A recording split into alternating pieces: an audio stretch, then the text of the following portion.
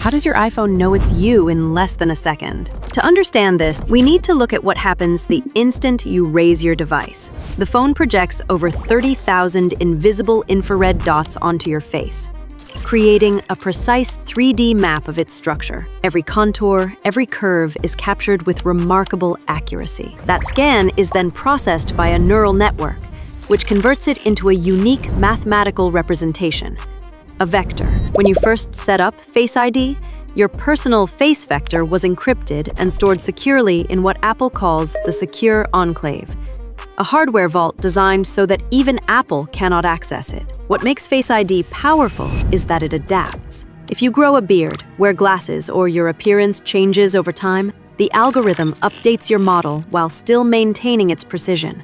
So, in less than half a second, a structured light system, a neural network, and a secure hardware vault work together seamlessly. And that's how your phone knows it's really you.